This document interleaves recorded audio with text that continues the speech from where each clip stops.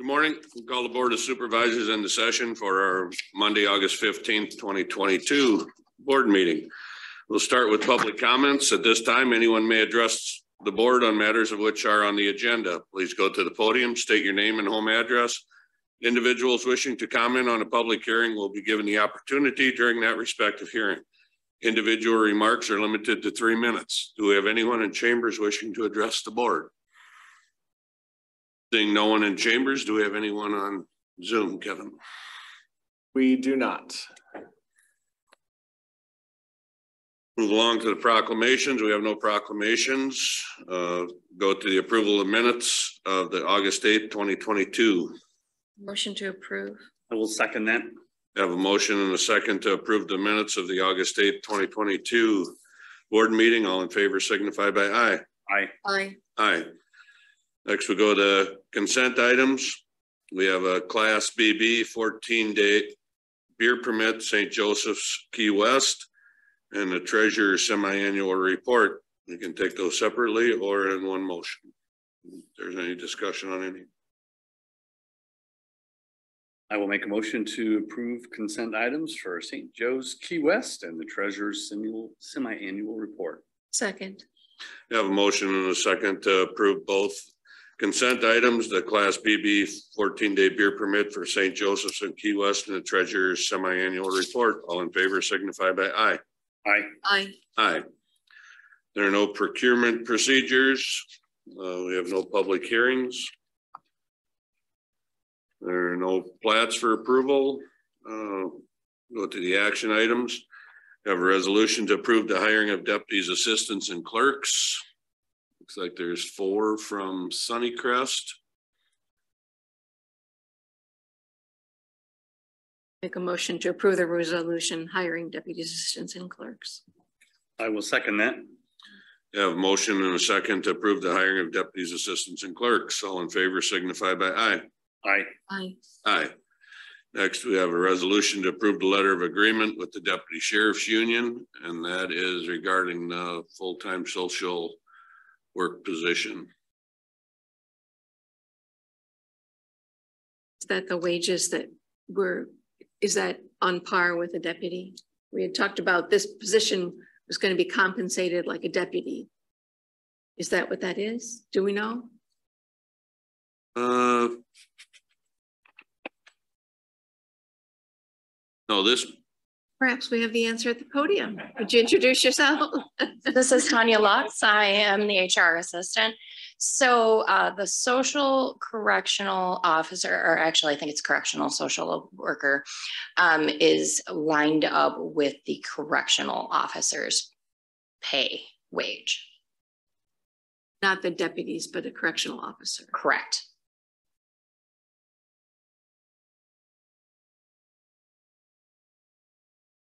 And I believe that's how it was initially approved and posted.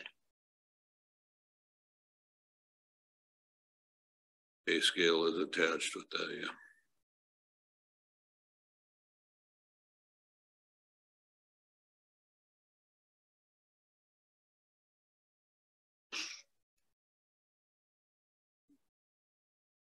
Give me a little background since our HR person has left.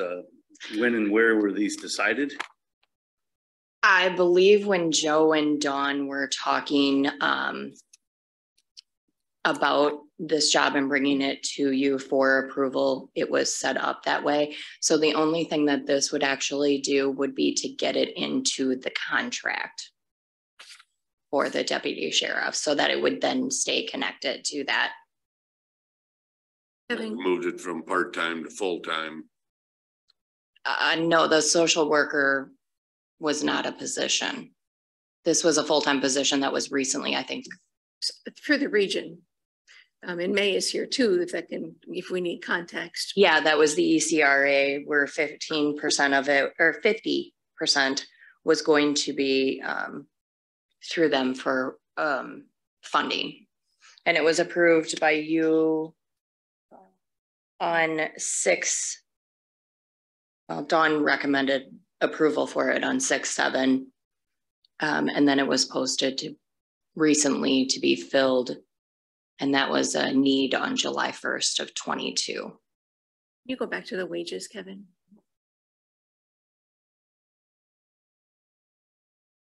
As I recall, our deputies accelerate very quickly through pay scale, right?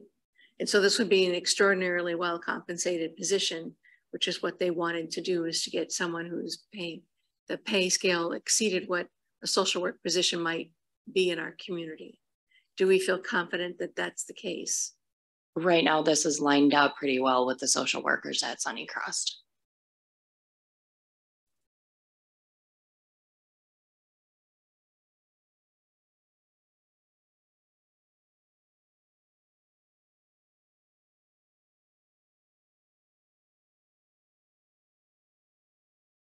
But this is going to pay better than this, actually. But Pardon?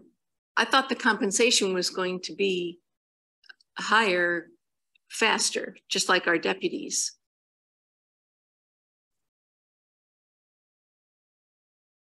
I would point out the Sheriff's Association has signed off on this. And we have someone who's accepted the position. Correct.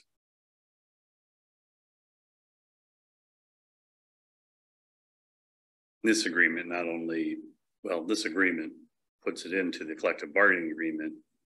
Do we also have a personnel requisition? Or is that following? Personnel requisition would also have a wage.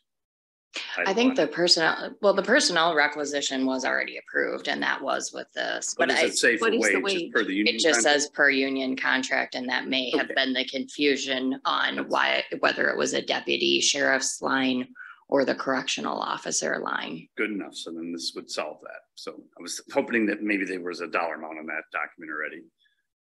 I just asked May Hinchin, as you sit there, if you see a red flag for wages. I'm not that when we have everyone's in agreement, and apparently I just am misunderstanding what was presented. If you would like, yeah.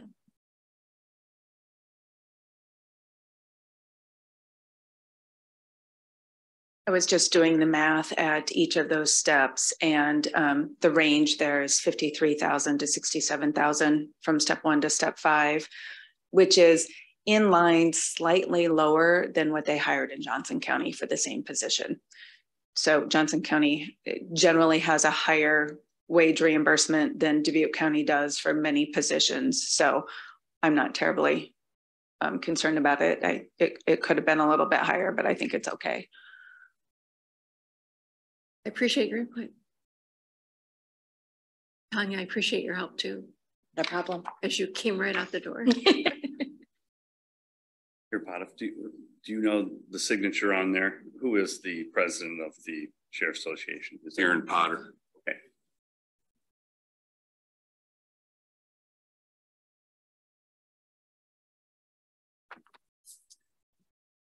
Aaron Potter from Potter's Hill? Yeah, that's what I thought. I'm comfortable with it. If there's no more dialogue, I'm willing to make a motion. I'll make a motion to approve the resolution for the letter of agreement. Second. I have a motion and a second to approve the letter of agreement with the Deputy Sheriff's Union regarding the social worker position. All in favor signify by aye. Aye. Aye. Aye. Next, we have a resolution to approve the amendment to the fiscal year 2023 to 2025 collective bargaining agreement with the Deputy Sheriff's Association. And that is just striking the sunset clause at the end of it regarding the June 30th, 2022, unless both parties agree to continue beyond that date, which we have. So it's working well then?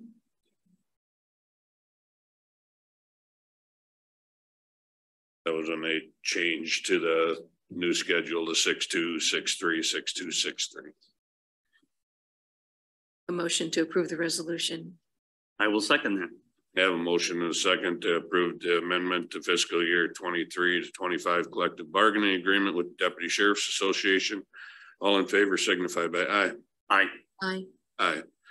Next, we have a resolution to approve allocation of ARPA administrative expenses from the county's ARPA SLFRF allocation.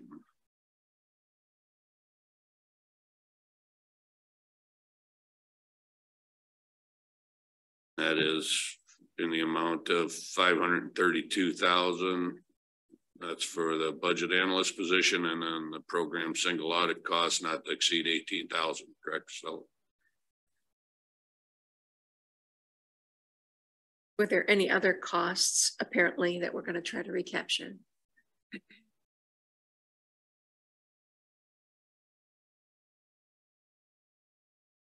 morning, everyone. I don't think we've identified anything else at this time that we're looking to put into administrative expenses.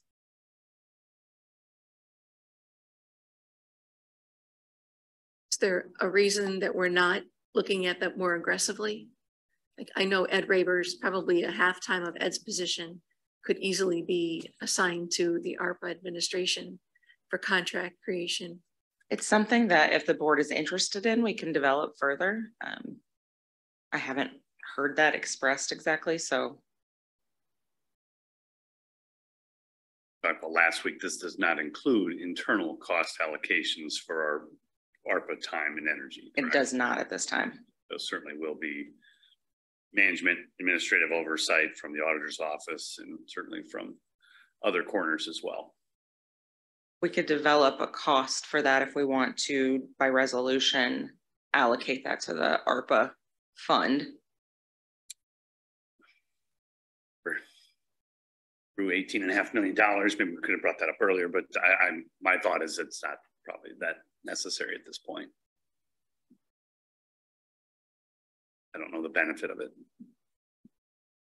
I would appreciate at least continuing. I'd like to have discussion about this ongoing. Okay. How is it going? How much is the county spending with time and talent? Because the use of the Biden administration money was not intended to harm county administration. In fact, it was intended to allow us to not just do grant awards, but to be made whole. And that's how I perceive being made whole, is accounting for some of those costs. I'm not disagreeing at all with Supervisor Wickham. I think that we're probably going to absorb it, but if we don't try to at least, I come from the law where you track every 6 minutes, you just track time and you bill it to something, and Rhodes does that too. They bill, they bill their time all on every funding stream that they work on. It all gets billed back. So I would like to ask the administrative team to be noteworthy of that. I'm not asking you to track your time, but I do think that we should be sensitive to the possibility that we need to increase this line item for more expenses for the county. Agree that the county does need to recoup some of the expenses related to this. Brought that up initially before we started discussing how much we were going to give away, that we should decide what the county should hold back. Yeah. So the reality of doing this, though, is if you actually spend more time and energy accounting for more of this, you're actually taking away from core county work. We're not receiving any more money. The additional funds we've already received and have declared a loss are eligible for our normal county funding operations. Granted, we're down to 1.6. We're down to 1.6 million. And so it doesn't really matter if we declare that we spend 50 grand over here, or if we have 50,000 of the declared loss still left. We can use that at the discretion of the state of Iowa laws. So by adding more administration and more burden to the county employees, not benefiting the county and our operations any. The money's already here. We have discretion to spend the money as we choose on salaries or other items, and we're not receiving any additional funds for doing the other work, right? That is all correct. So my thought would be do the best you can, but in the end, it's not changing our balance sheet or our ability to have additional funding initiatives. I agree with that. But I do think that this person we're going to hire, and I see we have our IT director in the room as well. We could be working toward creating perhaps something on our website that's robust, that shows the money going out. I mean, we could use this to do something that we don't currently do. We don't have anything like that, and this might be something people are interested in following along with. Anyway, it's Yeah, I 100% agree, and I'm willing to make a motion to approve this resolution because I think having a budget and analyst position is wise, and having looks like, is this an external audit that you're anticipating at 18,000? Yeah, so the single audit is required when you're using federal funds over 750,000 at an annual basis. So this program will always be audited specifically. That's the cost estimate for that. Yeah, so all that sounds wise, and glad we organized it. I think we are in agreement generally that we would like to have the team spend some time, not tracking your time, but coming back to us perhaps with an appreciation for how much administrative time is being spent. It doesn't need to be next week, but I'd like to see something for sure in 30 days. Ed, I would like to have you give us your understanding of how much time you've spent to date. And I think there are some weeks it was probably 40 hours a week, wrapping into the weekends, working with people. So that's what I think. There's not a prescribed method of going forward. You have those skills to do that, but I would be interested in knowing from you additionally greater communication about that issue.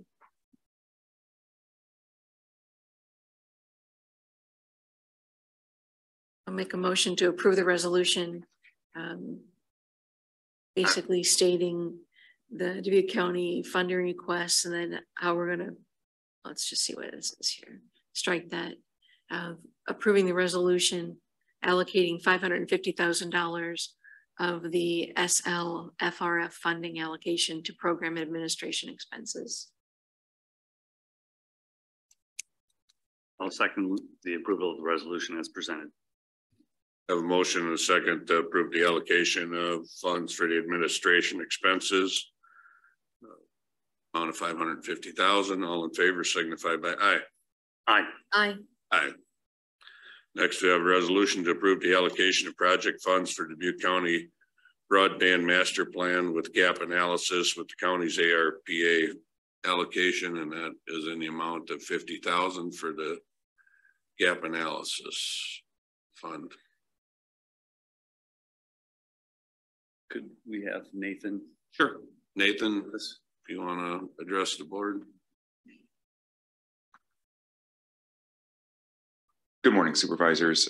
This is from the previous 2-3 weeks ago during that presentation on Middle Mile, the study for the county and anchor institutions, the cities, the townships, mirrored on what the city of Dubuque has spent the last year accomplishing. I had a sample in that document at the time. The full document is not yet published, so we don't want to make that public yet, but Cliff Notes version, yeah, have a master asset data gathering of everything in the county and in the townships and the cities that would have value to have some sort of broadband infrastructure ran to it. It's not specific to Middle Mile, it's specific to broadband. If Middle Mile ever does come about someday, this would be leveraged for that, but this is not, it's not wedded to that. It's a master map. And specifically, it's not just saying, oh, there's a library here. There's a library here and there is no penetration into the building. There's no graceful way to get into it. So this is part of that. So like EOC would be an example. EOC is very easy to get into. When they built that, they built several vaults with multiple 4-inch conduits from those vaults into the facility. So as an example, in this instance, the document would show EOC, the details, what it is, and then it would identify the locations of those vaults and as the target. So if you were to bring additional conduit to the EOC, you're not targeting the EOC, you're targeting those vaults. And that's significantly cheaper if you're doing a build out, because you know you can get into the building easily. Whereas another building, I'll just pick on a library, you would need to know there's no graceful way to get into the building. You would need to budget to have a vault installed, core drilling, where approximately in the building. So this is all stuff that would be documented in this study. So when you're projecting costs out, whether we're doing it, whether an ISP is doing it, it doesn't matter. I mean, whoever would do this build would need this information. You can then know, okay, well, no, this EOC would be $5,000 to get into the building and whatever, but the library might be $25,000 because there's no infrastructure in place to get broadband into that facility. So those are hypothetical cases. Hypothetical. I'm just making stuff up, but that's the data that would be gathered. The name, the place, the reason it exists, contacts. So who do you call to gain entrance to the building, permitting, that sort of stuff. Okay. What do you plan to spend the funds on? So do you plan to hire an actual outside consultant? Would this be travel costs? What would be the typical expenditures for the $50,000? So my goal is not to reinvent the wheel. This has been successfully done by our friend, the city of Dubuque. I need to work within the parameters of the ARPA funds. So that will be the ARPA team helping me figure out how we do this. I don't want to get out ahead of the skis on this. Hypothetically, the way it could work is GDDC is the manager. They are the aggregator. They're doing the weekly meetings with whoever is gathering the data. And ECIA would potentially be the data gatherers for this. Some travel expenses, some time. I mean, so you would anticipate ECIA, a check going to ECIA for their work, because they do a few things for free, but normally engagement of long-term is under contract. I would foresee the check going to GDDC as the managers, and they then would manage, again, hypothetically, ECIA. So funding would be contingent on their deliverable to our standards, and GDDC standards would be what we want. Again, though, this might have to go out for RFP. This might not to be as clean. ARPA funds have restrictions on it as far as federal bidding guidelines. Yeah, I had a chance to speak with GDC representative related to the city's plan, and it was quite extensive, or their research study. And it does contain a lot of their assets, and some of their assets are protected, such as, water wells and sewer water infrastructure, those types of things. We have probably less critical ones other than maybe our 911 system. So that's a reason why they weren't able to say, hey, here's the study. And I said, no problem, I get that.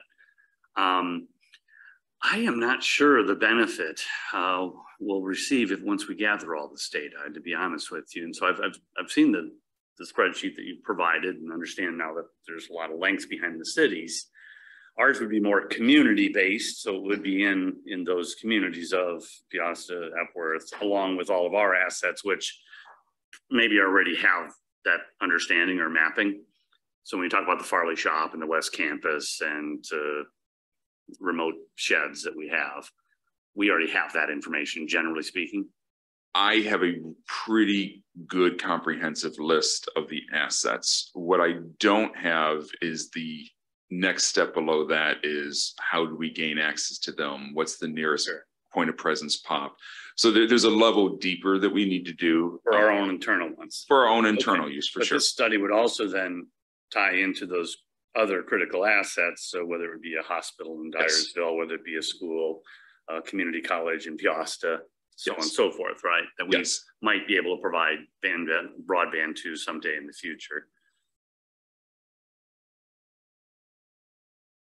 And this is really what I did in my previous life, just with, you know, government assets, water, sewer, roads, bridges. And then we would map those as well. I guess it convinced me why how valuable would this data be? And then who would we give it to, and what benefit would we have once we've completed this? I would need to work with the county attorney to make sure that we don't need to redact anything. I don't think we would need to redact anything, but hypothetically, my intention would be this would not be a private document. This would be something that we would freely give to internet providers, to hospitals. I'd like to see it as a living document that we don't just stick on a shelf and make it stale. This is something we have as internet providers, and as the county develops a more specific broadband strategy. We will use this. I don't know how fast we can use it, because we ourselves are not proceeding with any sort of a middle mile type infrastructure. But from a strategic standpoint, we have needs and we have assets that I want to get conduit and fiber to somehow, some way. If we're not going to build it ourselves, we're going to need partners. Those partners are going to need data. Those conversations go much faster if we can walk in and say, look, we have 62 assets. Here's everything that we know about them. Let's start talking about how do we do this as a partnership. You know, you own the conduit and fiber. You give us a couple strands as part of this build out. We've got 3 or 4 other schools in this room. I mean, we don't know what we don't know. And what I do know is that there's a lot of assets out there that need boots on the ground, walking the property, finding out, okay, so it says there's a clinic here. Okay, how do we get into this clinic? This clinic is scheduled to go away in 3 years. Okay, well, we probably don't need to spend a whole lot of time figuring that out. If we want to do anything more specific down the road with broadband, if we want to partner, if we want to do projects, if we want to do anything like that, we need data to start. And this is step one. I mean, gathering data. I mean, if there is no desire, no intention to ever have a more specific goal where we are actively involved, then no, probably not. My hope is that the board will want to be more tangibly involved in some capacity. As a total coincidence, I had an internet provider call me last week. I never heard of them, didn't even know they were in the county. They're pretty gung-ho. They want to talk to the board. Great, okay. I don't know of any that ever directly talked to the board, so I'm have a follow-up call with them a week from now to learn more about them. Maybe they want to come present. Data's data. I mean, data has value. We will use this once we get it to figure out what step 2, step 3, step 4 will be. What would your comment be? You know, that, okay, I understand your government assets that the county owns, we manage, you know, and hit our balance sheet and hit all our GASB reports, blah, blah, blah. What if somebody said, well, why are you getting into the city's world or the community college's world or the hospital's world? Why do you feel or think that's a role the county should be responsible for, trying to gather data and eventually have that data available? But why is the county doing that? Why is the county paying for that? I would say we are doing that because they are within our borders and they are our, not to be, they're our partners, they're our children, they are in the way, they are in the path. Like, some of those institutions may not have the organizational structure or the awareness that this is important information to get out there to the private sector, to other governments. I could see Iowa DOT being interested in this. Alliant, I know, would be interested in this. Is it a county responsibility? I would say yes. I don't make county policy, but I would say yes. I mean, we should know what's within our borders. And if we can assist some of these smaller townships and smaller cities in gathering this data, I would say yes. It's going to help them. It'll help us. It'll help the citizens that reside within it.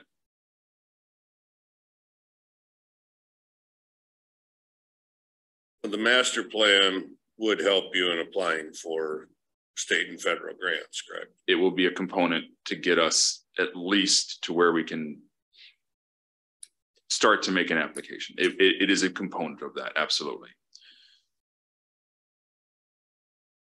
I kind of see it as a kind of a virtual open or welcome sign that creating this plan allows future partners to know that we're aware. Yeah. Then other discussions can follow from that. I'm going to support it because I think it's a very small ask to literally have anything that indicates that we're interested in this discussion. The point of clarification. So this would be, I wasn't very good in English early on in my life. The comment of broadband master plan compared to what the city's doing, I don't believe is the fair term. My understanding from our brief conversation here and then looking at the deliverables from the city briefly is that this is really more data gathering, not a master plan. It's not a plan of what we should do. It doesn't list priorities, doesn't categorize, highest priorities.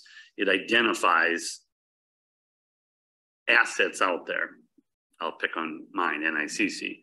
So NICC built 1, 2, and 3, their priority or interest in broadband, and then how potentially you could get to them, whether there's conduit already laid right up to the building and enters the building, or it's a hard wall and you've got to figure out how to lay basically the other costs. And then potentially how important they feel or think it is to have broadband. So it's that for 300 or 500 assets out there. I would agree with that assessment. It's not a plan. It's not going to, you give this to somebody to go like, wow, that's a lot of data. Wow, that's a lot of stuff out there. And the benefit, as you said, is hypothetically NICC maybe gets a federal grant and they said, hey, county, would you partner with us? And I know you want to do this. And here's, and we have all this information about how to get fiber to our buildings quickly and easily. That might speed up your grant, but it's not a plan, in my opinion. After understanding it better, it has value. As you can hear by my questioning, I'm on the fence. It has value in your gathering data and targeting and understanding what your assets are. But it's not a plan. I would agree. It's not a plan. It is data gathering. It is. We would need this to even begin to have the conversations of a master plan. And a master plan can mean a lot of different things, but it is a data gathering exercise that you can then start having hypothetical conversations much easier and faster. If you have a document like this and you have certain people in the room, you can start having intelligent conversations about, well, what if we did this or what if we did that? Whereas right now, you can still do those, but you're really shooting in the dark. You're using best guesses. You're using, you're really operating in the dark. So no, it is not a plan. It is the data that will someday allow us to make better decisions in the immediate term And if we want to develop a plan with partners or ourselves or whatever, then yes, we would need this. My desire for this is that it will help us make better decisions immediately when we start doing certain builds. Like I have certain conduit and fiber that are outside of ARPA that I'm working on, and I will be bringing more of those to you at budgets.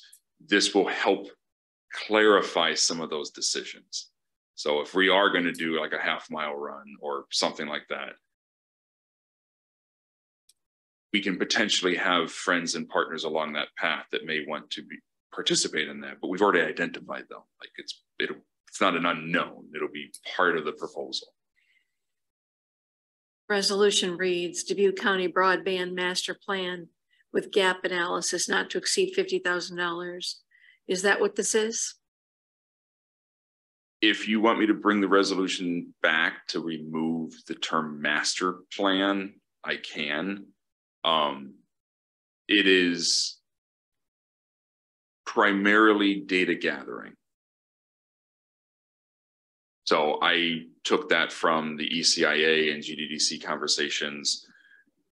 Happy to bring it back, but I can tell you it's not going to be a deliverable of a giant broadband master plan. It'll be a large data set that says NICC library, whatever it is, easy access, has vaults. They have 2 fiber providers already.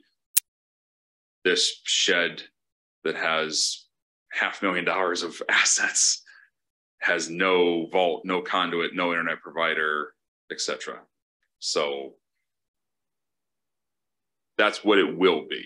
If that is acceptable, great. Otherwise, I can bring it back. I would agree with Jay that it's not a master plan, so it's kind of a play on words there. So I'd prefer that it get brought back without the master plan on it. The board could also approve it pending changes as well, and we can edit that after the meeting and then have you sign that Chair Potoff. Another item I would be interested in adding is there going to be a GIS component of this and a GIS layer? So we'll have a spatial or map reference to where these assets are? I have not talked to GIS department on that, but that makes absolute sense. In my mind, it was kind of there. I just hadn't had that conversation yet. But yeah, assuming we can, yeah, I don't know why we wouldn't. I mean, make a layer that identifies the data from this exercise. I mean, unless we have individuals that don't want it, but it's all public data anyway once we gather it. So certainly. Well, maybe the last point I'd have on this then is so, maybe the desire of my colleagues was to have something more of a master plan in addition to possibly data gathering. I wouldn't be against that. And so if we felt that we could get some benefit out of these funds by having those things that you might include in a master plan, such as one, current state of play, overall desire, high key visible assets, it would be, a high level piece where this is going to be very detailed. I'd be open to that. I don't know if you can do all that for 50 grand. Many times, I don't think we could. For example, our comprehensive master plan for conservation costs about 3 times that at least. And was very exhaustive on all of our, 21 parks and facilities and what we should do and the improvement ideas for those. Little more in depth, but certainly a lot of benefit in those documents. I have interest in getting, if there's interest in having a more comprehensive plan and the cost is greater, I think we need to tell Nathan what it is we want if we're not satisfied with what he's presenting. My position has been that we need to be engaged in the conversation so that there's opportunities and we're prepared, because we're not creating the opportunities. We need to be prepared and look ready for those who want to engage us. So if there's other things you think are missing that we should be doing, like a conservation plan, that level of study, whatever that is in the virtual world with broadband assets, is this a time to do that? Certainly, that's why I mentioned it. So I would be interested in that. I have talked to Nathan offline, so I'll repeat that in public. I would be interested in a project. So that was my direct quote. So this wasn't high on my list. And so get a project with most likely a private provider and one that lines up benefit for the county and the community, and that a private provider can get us there. So we don't have to do the entire lift ourselves, and it benefits both the private sector and the public sector. Challenging, but that's what I would like to do. Like we do in the roads and bridges departments each and every day. We build roads, well, we design and engineer and prioritize what road and bridges to do, and then we contract that with a private developer to do that. That's what I would be interested in engaging related to broadband. Do that, do we need this analysis? No, I mean, The whole county. No, not for the whole county. We would need a slice of this. To Supervisor Wickham's statement, yes, I have been reaching out. There are certain things that we could do with this. It's premature. I can't speak on it yet. It's been a week, but we can.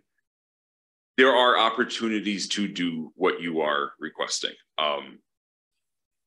This, hypothetically, if we had this document right now, it would reduce and accelerate some of those conversations. Do we need it to do a project? Do we need it to scope out 2-3 miles of underserved area? No, this is bigger than this. This is global. What I believe Supervisor Wickham was talking about is, you know, give me a list of people that are in need, that are underserved, and let's target them with partner or partners. And I am working on that. It's just, you know, it's only been a couple of days, so.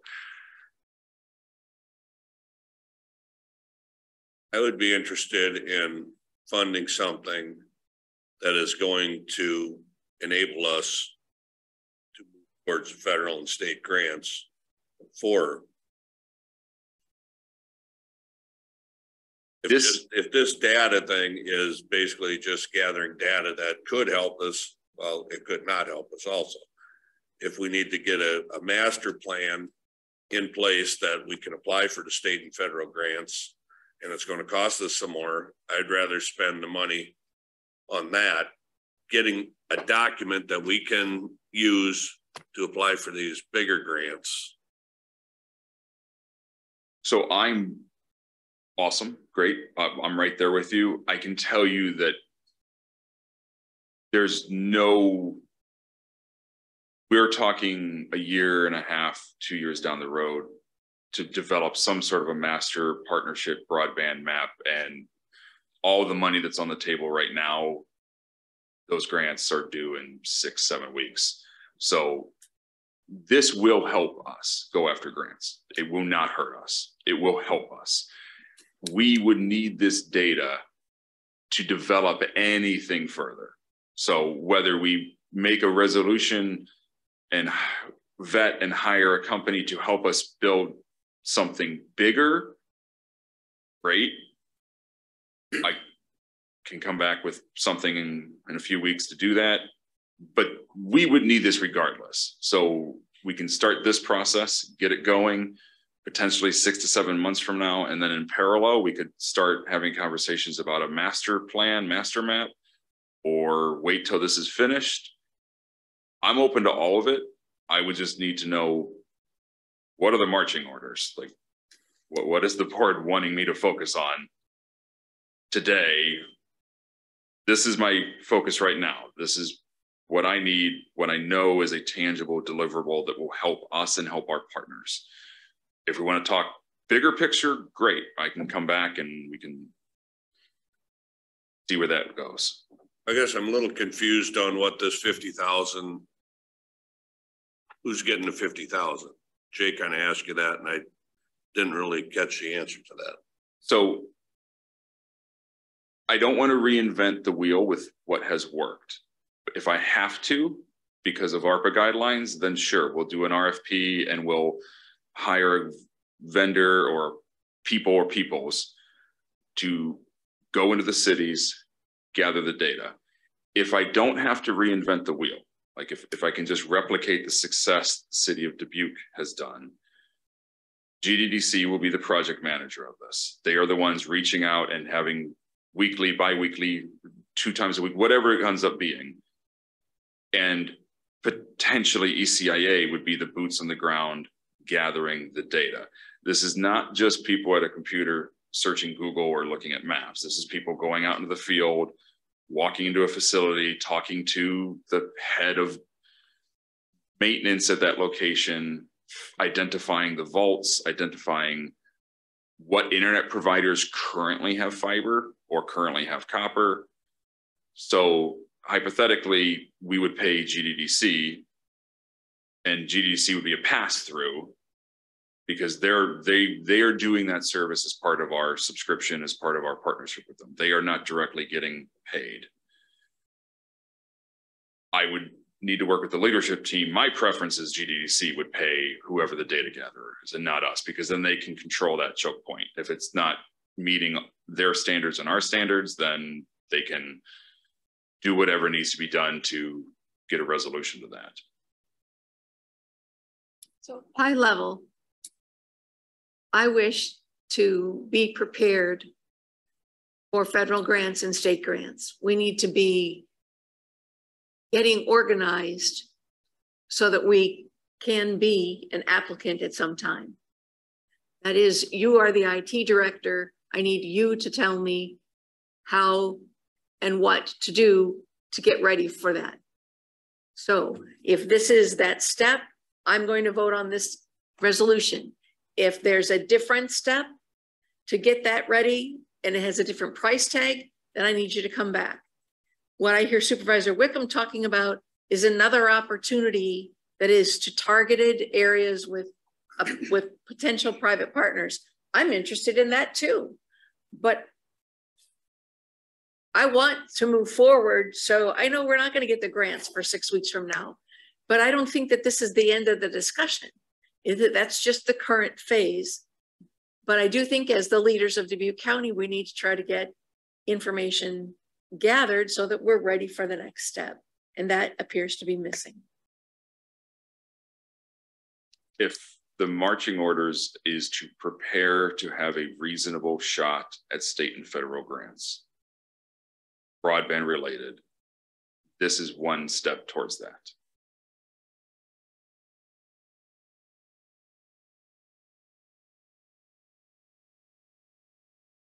No, my priority would be a project. I also would make a priority, a project. Okay. If that opportunity comes, I don't see them as canceling each other. Honestly, I don't. I think that one works towards something that obviously they will be joined, but that is a different project. So this is what's before us today. Do you like the language as it currently reads, Supervisor Potoff, or is this, we need this change somehow? Well, Kevin said we can approve it with the change. Just, I think, remove the master plan part, just a broadband gap analysis. Yeah. So what? One moment. Yeah. You know, we've had a lot of discussion on this. I think just to, you know, cross out a word and then say it's good, I wouldn't be satisfied. I would like to have further understanding of who are those expenditures going to. You said kind of maybe ECIA and Greater Dubuque. I don't see either of those here today. I don't see any of them referenced in this resolution. I just need a little more if I'm going to support this. Otherwise, I'll be voting no today. And it's rare that we have 30-minute conversations on these types of things and then say, sure, cross out a word and we're good. So I would ask my colleagues for a little more detail related to what actually this deliverable is and maybe some examples. I know you provided them last time, but they're not with the resolution. The resolution specifically is not calling out vendors, or there would still be a contract that comes before the board. This is to allocate the funds. Once the funds are allocated, then we can actually develop a contract for the board to review and sign. And if we need to make changes, et cetera, this is not, unless I'm misunderstanding, I don't think we would ever put that in the resolution.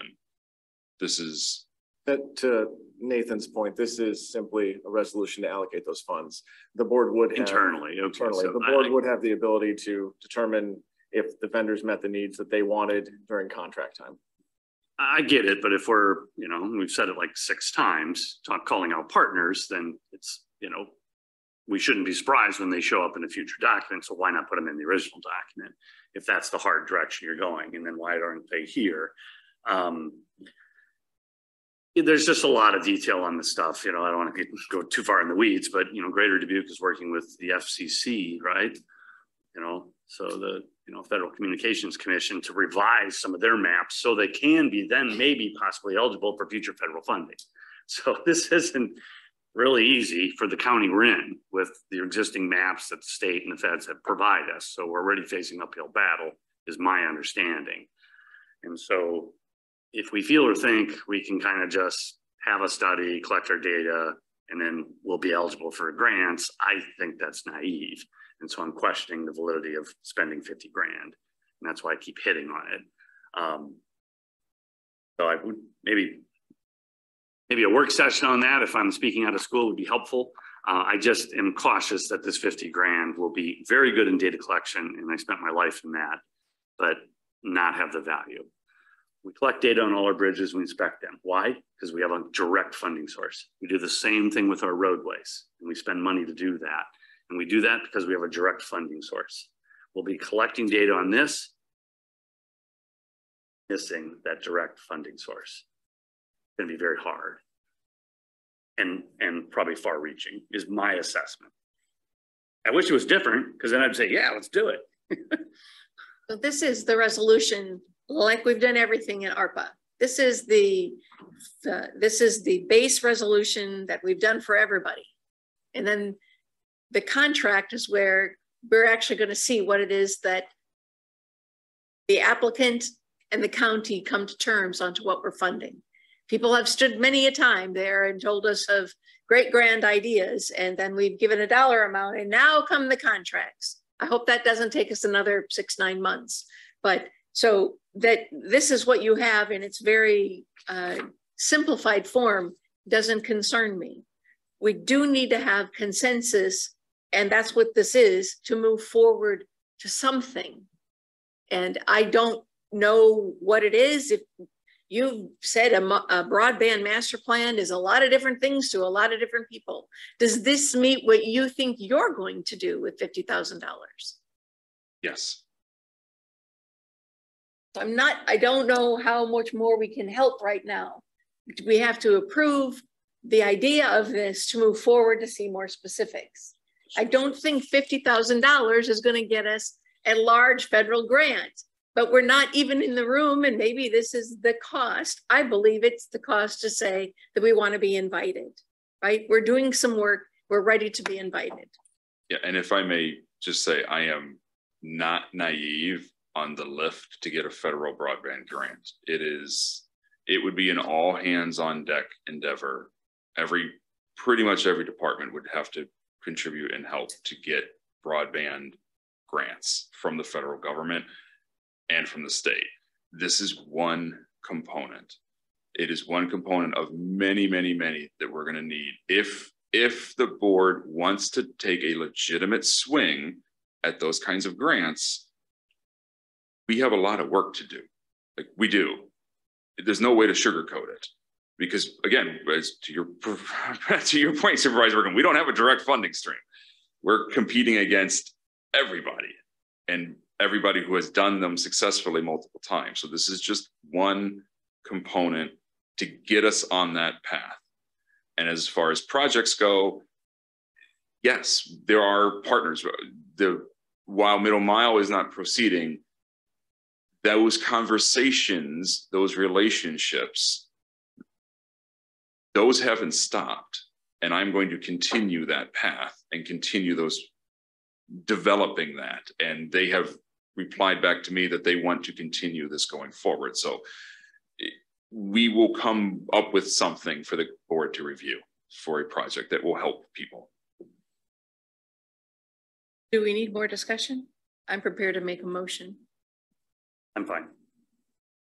Motion to approve the resolution. I will second it. Have motion to second to approve the allocation project funds for the broadband gap analysis. Second, all in favor signify by aye. Aye. Aye. All opposed, nay. Hey,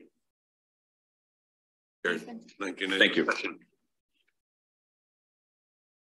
Next, we have a resolution to approve the chairperson to execute a quitclaim deed conveying the county's interest in the described property to Rodney and Peggy Ann Grant. Apparently, this was before the board in 2017.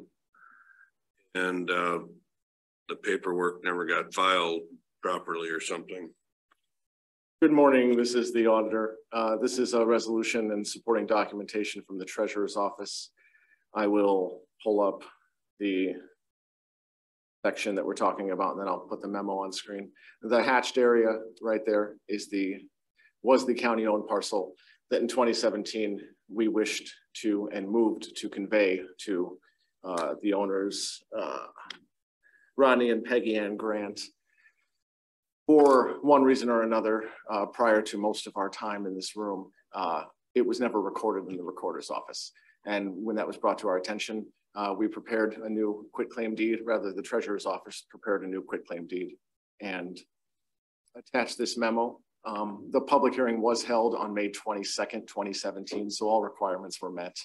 And this is just to get this piece of land, of which Peggy and Rodney have a portion of their garage, has been on the land, just turned over to them. So cleaning up the one county-owned parcel and a whole bunch to go, but we're making strides.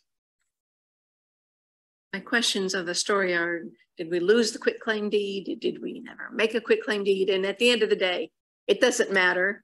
Has the county attorney weighed in on this, that we're preparing a quitclaim deed based on something that happened many years ago? We did not consult the county attorney. However, the treasurer's office and the auditor's office routinely have prepared quitclaim deeds. So this is well within our wheelhouse. There's no limitation on when a public hearing ends. So as far as our office is concerned, all the steps were met. And this is simply shoring up the fact that we are not aware how it never made it to the recorder's office, but it was never recorded. Maybe there was a problem at the county attorney's office with the quitclaim deed that was prepared or something. Well, we wouldn't send a quitclaim deed through the county attorney's office to begin with. So more than likely it was either left on someone's desk or never sent from a department to another department, or never completed. We do have the minutes from that board meeting that it was approved, and the intention of the board was to have this go through. It simply never made it from point A to point B to actually be recorded. And they did not pay us any compensation. I'm sorry? Did they pay any compensation? It was $1. my memory is this is, we had a small initiative to attempt, mainly in the city of Dubuque, to clean up various parcels that the county probably has inherited through delinquent tax. Right. And then the city would be like, hey, who's mowing the yard? Hey, who's shoveling the walk? Hey, how would you like to spend some money on the sidewalk? And we'd be like, what parcel? And this was one of them. And so then this property owner right next to it be like, sounds good, I'll take it. $1, I'll do all the things you mentioned, and the county won't have to worry about it. And we said, thank you very much. And I think I did my job that day. And this is the main impetus for this one. And then there are going to be a couple more coming down the pipeline in the coming months, because there is a liability that the county holds with some of these city parcels. I think we own 20 or 30 parcels within the city of Dubuque. I think it's more than that, actually. We have an extensive spreadsheet, and the issue we run across is, as the city identifies that you need to pay to clear this land, you need to shore up these deficiencies, it's a liability on our books, and there are neighbors who more than likely are willing to purchase this land. So scrub parcels. So this happens to be one in a residential. Some of them are actually like on a little slope of a hill that nobody wants, can't build. Tops of bluffs are very common. Yeah, so areas where you can't. The rocks are going to fall off and stuff. Anyway, yeah, I think we did everything we should have done on this, with the exception of recording it. Correct. So I will make a motion to approve. Second. We have a motion and a second to approve the chairperson to execute a quitclaim deed conveying the county's interest in above property to Rodney and Peggy Ann Grant. All in favor signify by aye. Aye. Aye. Aye. Thank you. Betcha. Kevin. Communications, The board will receive and file without taking action. First is the Historic Preservation Commission resignation. Sandra Larson is resigning from that board. Consolidated Dyersville Economic Development District Amendment and the Cascade Urban Renewal Area Amendment. Any discussion on any of those? I will second that. Have a motion and a second to receive and file. All in favor signify by aye. Aye. Aye. Aye. Have appointments, open vacancies for information only.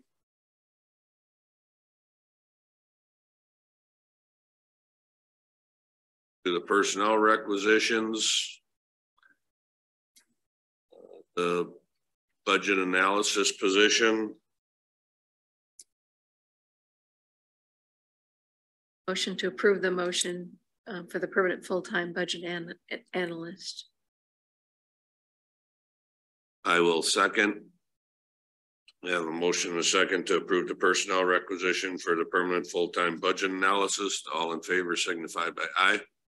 Aye. Aye. All opposed, nay. Nay. Next, we have a motion to approve the personnel requisition for temporary election personnel. And that's. These are our standard temporary staff that we hire prior to each election. We'll be looking at keeping them on for 16 weeks maximum, and they'll start later this month, I believe. I will second that. Have a motion and a second to approve the personnel requisition for the temporary election personnel. All in favor signify by aye. Aye. Aye. Aye. Carries. Next, we'll go to public comments. At this time, anyone may address the board on matters which are a concern to that person, which are not agenda items.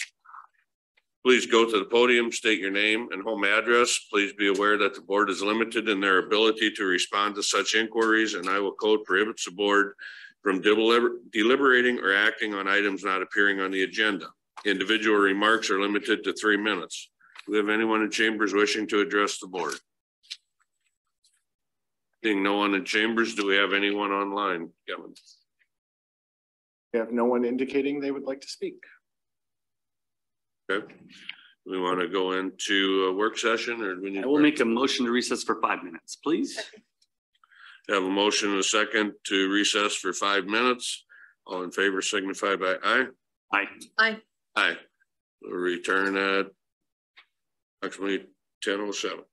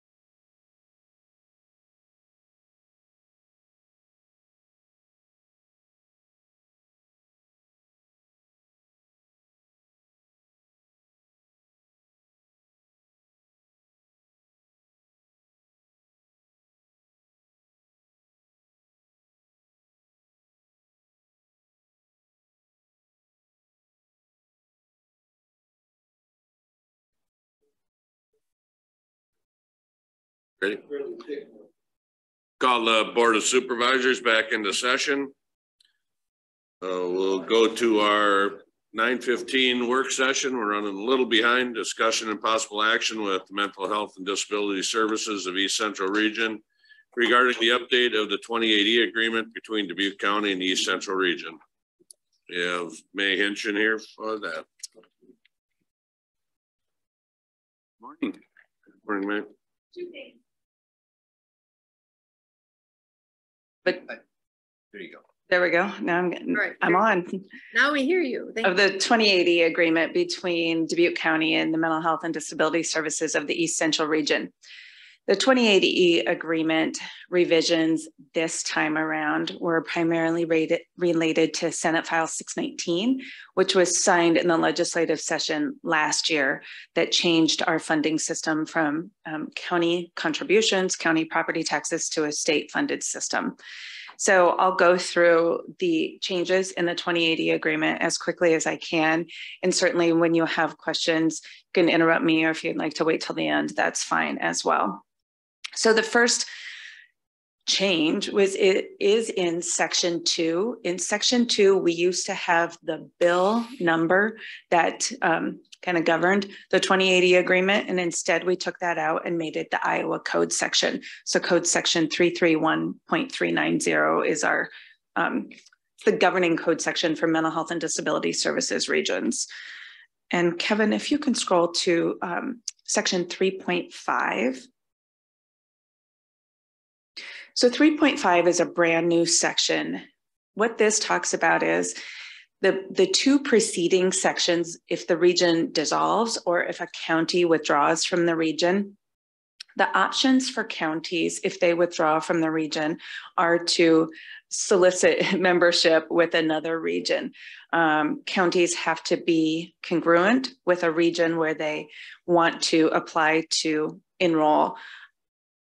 If this happened a few years ago in another region, but if a county wanted to leave a region and the region that they applied to become part of turned them down, and they did not feel like they could stay with their current region, the Department of Human Services has the authority to assign a county to a region.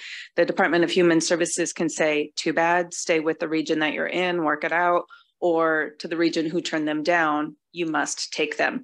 So section 3.5 is about that reassignment. If the Department of Human Services has to do that, then the county still has the responsibilities, excuse me, for the remainder of the fiscal year until the reassignment takes place. If you could scroll to 4.3C, just the next page, thank you. Excuse me, I sat there for so long without a tickle in my throat, now I've got one. In this section, we allow for governing board members to be electronically present to vote. We previously did not allow board members to be electronically present, but gosh, we've learned some lessons in the pandemic and needing to use Zoom for meetings. So as long as we have a quorum of board members that are in attendance in person, then board members can be present by electronic means without any penalty. All right, the next one is 4.5A E. So, yep, right there. The bottom there of page 7, where it says, there will be a memorandum of understanding between the governing board and the individual county boards. That used to say 2080. We just changed it to memorandum of understanding. And if you remember, you signed that MOU last January.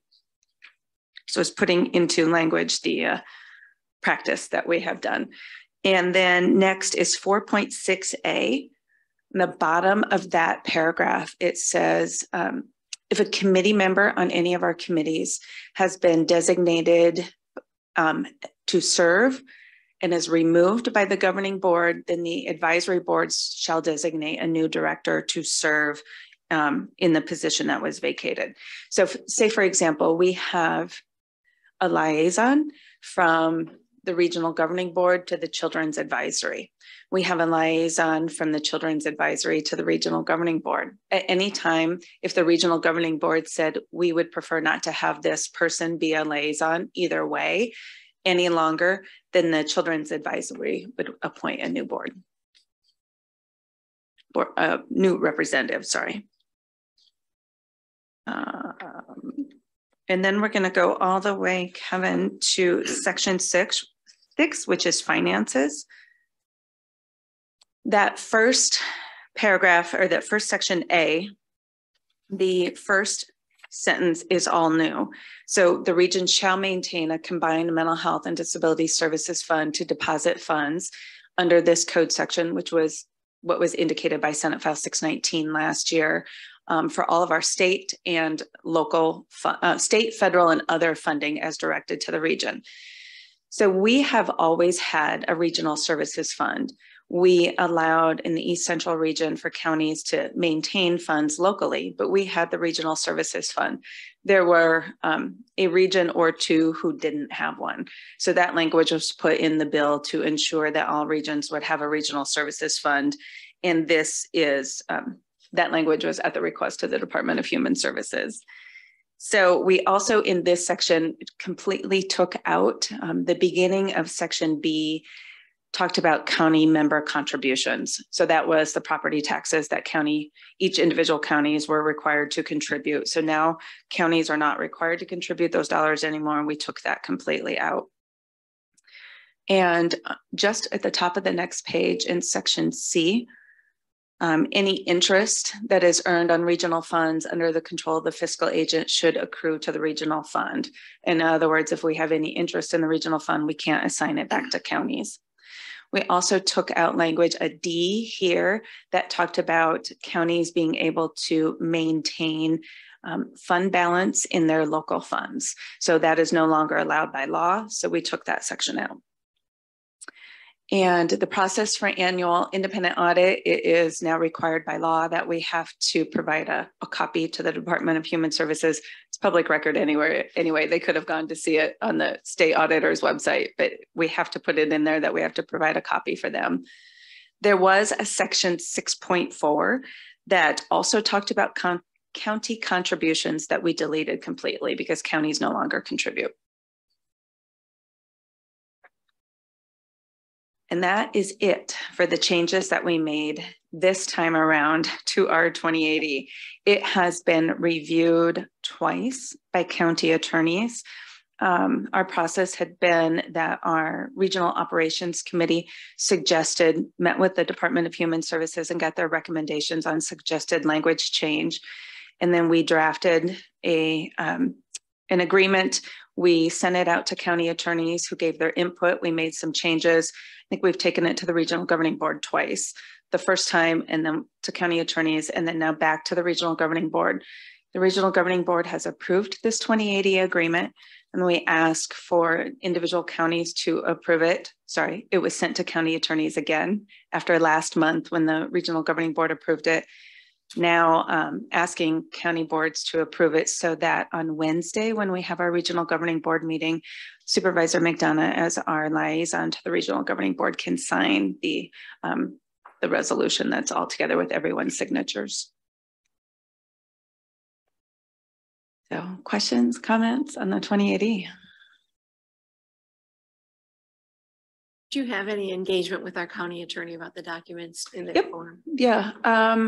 CJ May did respond and gave a couple of technical legal input suggestions in that first round. And I think in the second round, we just got to, okay, back.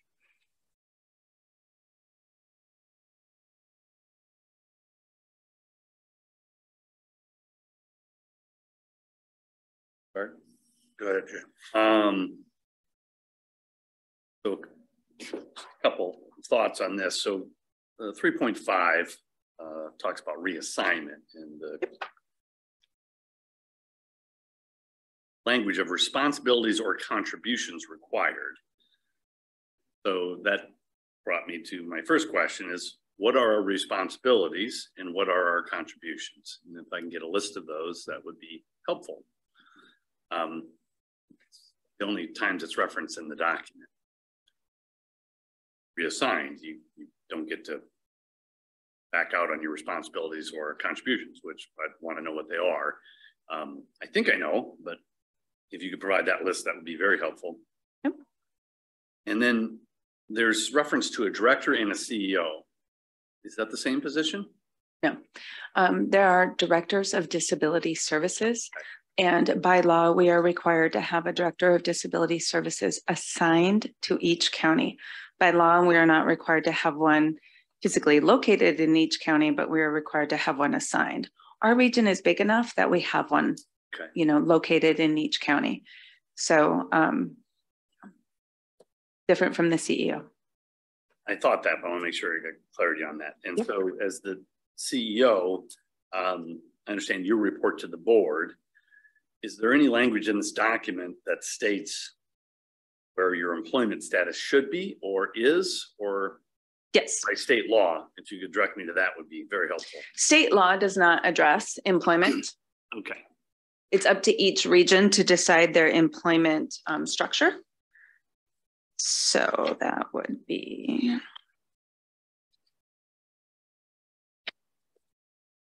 under 4.5A, the regional administrative entity.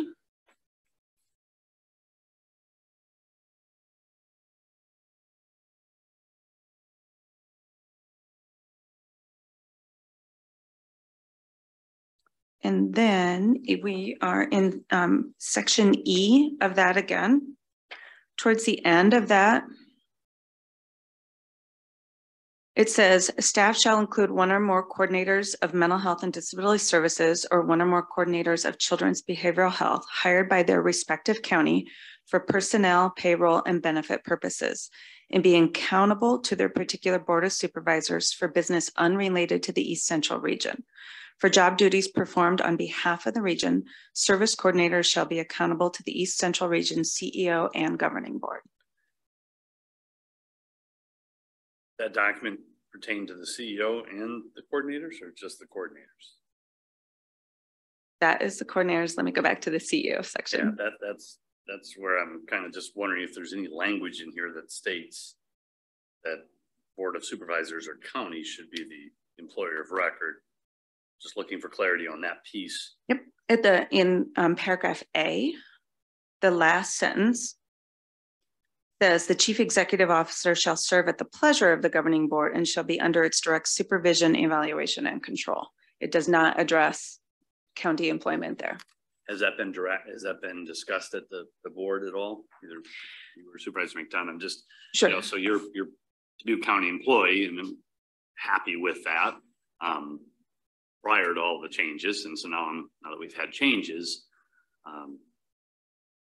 that the way it should be, or prescribed to be, or by law. Sure. And let me answer that in a little bit broader sense, Supervisor Wickham. There are regions in the state who have changed their employment structure. We have one region in the state who has become their own 501c3, in which they enrolled as their own agency, and they got IPERs, and they provide insurance and payroll and all of those types of things. Separate entity. It's a separate entity. So that region, right? They have a different organizational structure, and none of the employees are employed by a county. We have 1, 2, 3, going on 4 regions who have chosen to move all of their employees into one single county. And so, for example, if we decided to do that, any of our employees in the 9-county area would become Dubuque County employees. And so then it's one employee handbook, one policy, one set of rules, personnel, all of those things.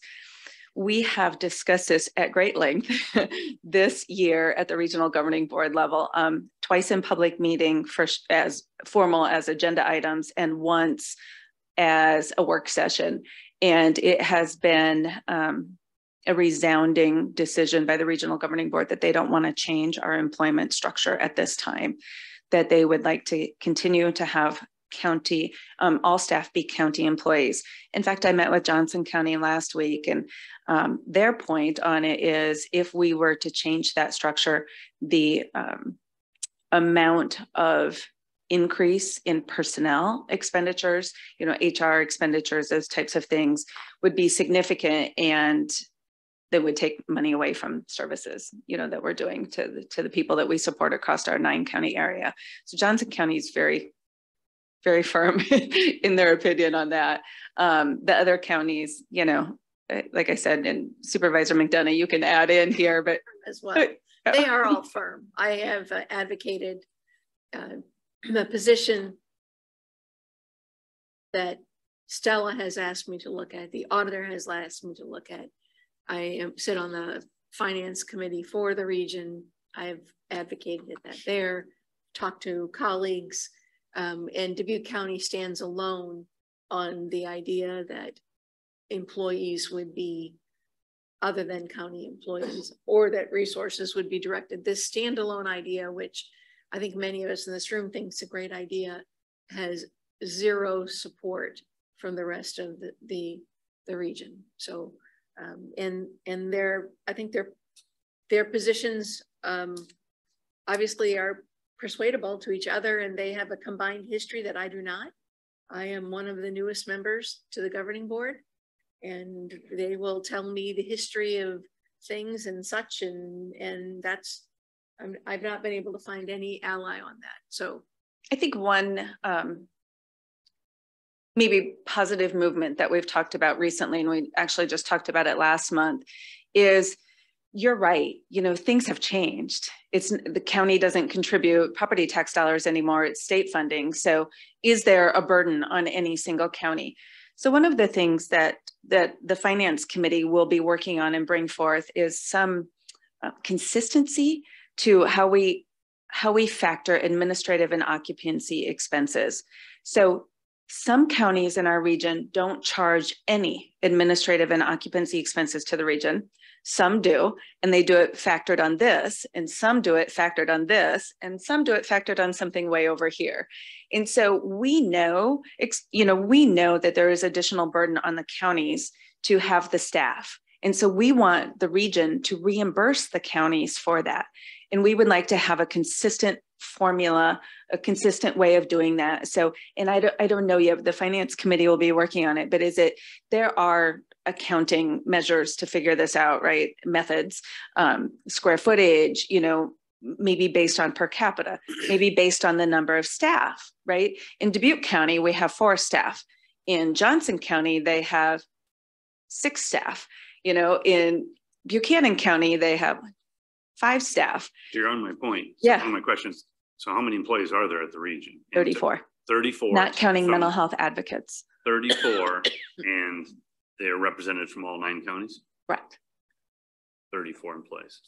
Okay. So we get it, right? And we want counties to be fairly compensated for the work of the auditor's office to, process payroll, those types of things. And so we want to have a consistent measure approved and implemented this year. Thank you for that. I have a few more questions unless somebody else wants to jump in. I'm delighted you're a county employee. I mean, I believe it is to our citizens' benefit that the CEO of this region comes from the Dubuque Community School District. That is your experience, and that you operate out of our Dubuque County area. I think that is a benefit to us. So I don't want to have that be overlooked here. I think it's a benefit to all the stakeholders I work with who feel the same. I think it certainly, when I look more from an objective standpoint, I feel like, I have relationships in Dubuque County different than the previous CEO did. And she lived in Lynn County. So she had relations in Lynn County that I don't probably have. So, I mean, it does impact a little bit, relationship wise. Statewide, remind me again, how many regions are there? 14. 14. And not responsible for all 14. Thank heavens. But generally, yeah. would it be fair to say there's 14 different 2080s? Does every region have a different government agreement or a different agreement if they're not actually? They all are 2080s. And yes, I would say there's some similarities because we share amongst them, but they're all different. And the regions have that discretion. Correct. Amongst their board. Okay. I'm starting to figure this out. So that's good. Is there anything in the new law that requires Board of Supervisors involvement? So for example, the first, I forget the exact name, judicial district or that I used to serve on, you serve on, that was a state code that Board of Supervisors shall serve on this, even though the funding comes from the state. Is there any language that says that yes. Board of Supervisors shall do this or a county shall do that?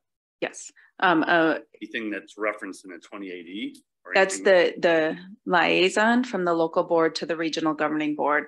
So the regional governing board shall be made up of a member of the Board of Supervisors from each of the counties. Some regions, especially the smaller regions, actually have 2 members of the Board of Supervisors serve on the regional governing board. We just have 1. We also shall have an adult with lived experience. We shall have a parent of a child with serious emotional disturbance. We shall have an education representative, and those are all voting members. We have 2 ex officio non-voting members. That is a provider of adult MHDS services and a provider of children's services. Is any of those shalls in this agreement? Yeah. And specifically, I'm interested in the supervisor county piece. Yep. 4.1A talks about the supervisors. 4.1A. Thank you. You're welcome. 4.1A. 1 supervisor from each member in the region shall be appointed as a director. Okay. So we're agreeing to that. Or each member shall select a director. The children's advisory or the children's liaison, Melissa O'Brien. She's the education. Yes. And then we have a parent liaison too that we need to check in with. Right, but we do have Dubuque County, rural Dubuque County. Yes, yeah. School Yep.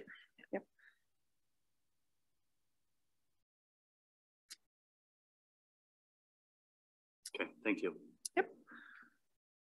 Have any others? Yeah, I would like to understand going back to my first question, our responsibilities and contributions. So those 2 jumped out at me.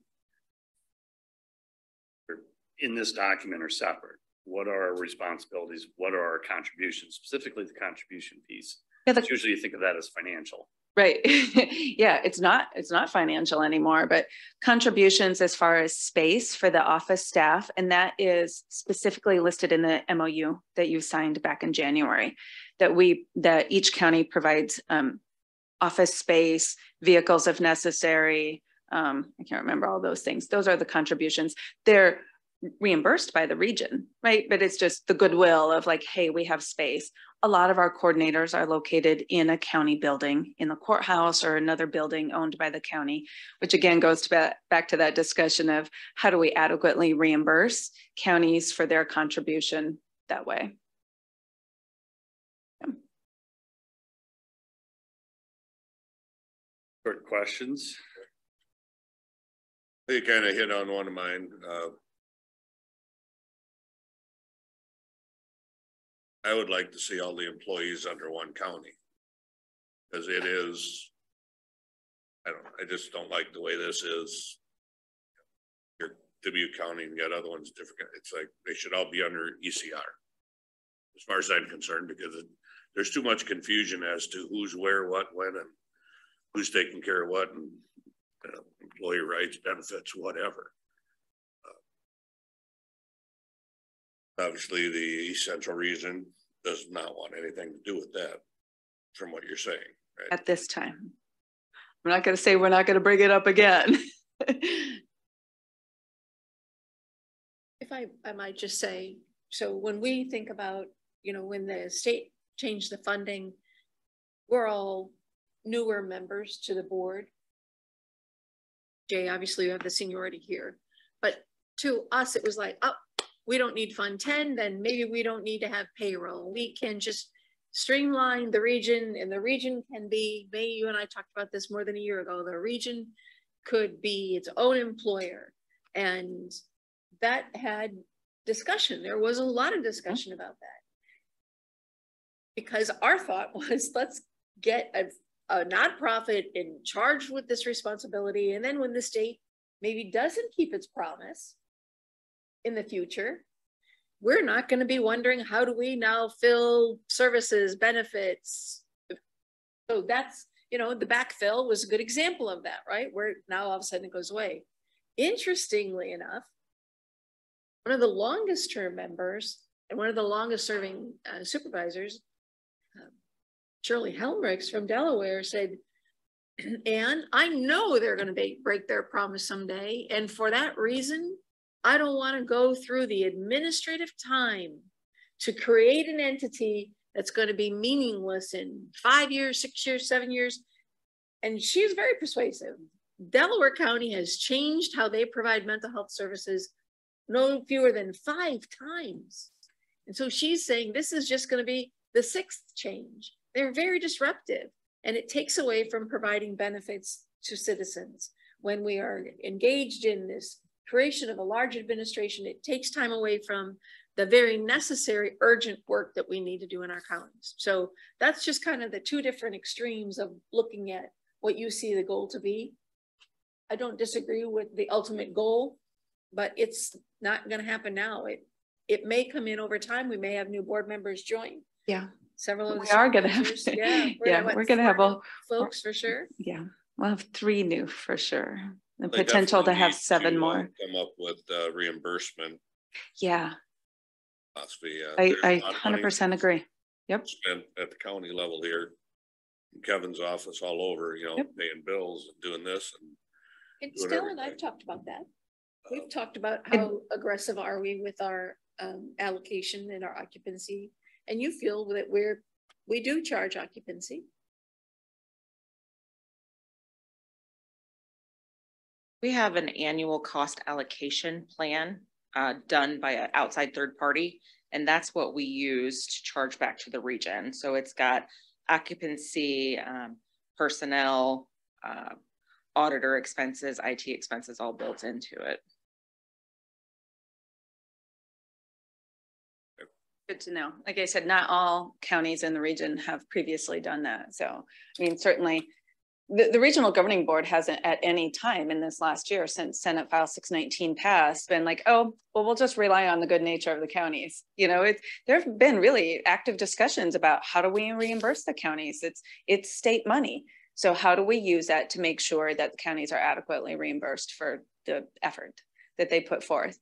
And I think Supervisor Potoff, programmatically, the regional governing board asked me to help them understand a little bit more about what each of the coordinators do and what their job is and how does that look and, you know, where do they overlap? Because there is a lot of overlap.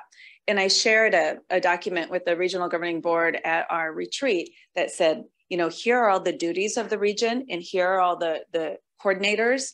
And here's where they have primary responsibility, maybe secondary or tertiary responsibility to help them understand a little bit more like what everybody does and how it all works together. So programmatically, I think we're working towards a little bit more clarity. As far as like personnel type issues, I think we have some space yet to improve that. And honestly, didn't come up in this iteration of the 2080, but I think this is for sure the second, if not the third 2080 in the almost 3 years that I've been with the region. So there'll be another. So the 34 employees, who do they report to and who's responsible for their outcomes and results? Yep. So the way that the 2080 reads is for their work to the region, that they're responsible ultimately to me and to the governing board. For their work to their counties, they're responsible to their county board of supervisors. So let me give you an example. In Delaware County, Peggy does VA and GA.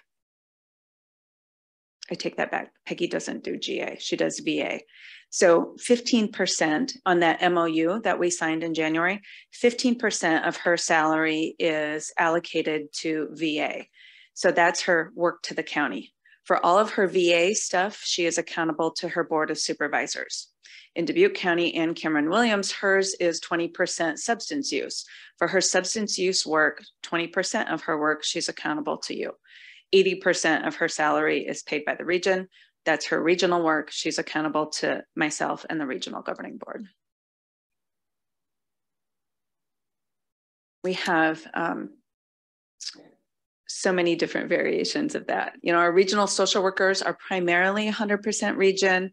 Our secretaries, clerical staff is, I would say 80% of them are 100% region.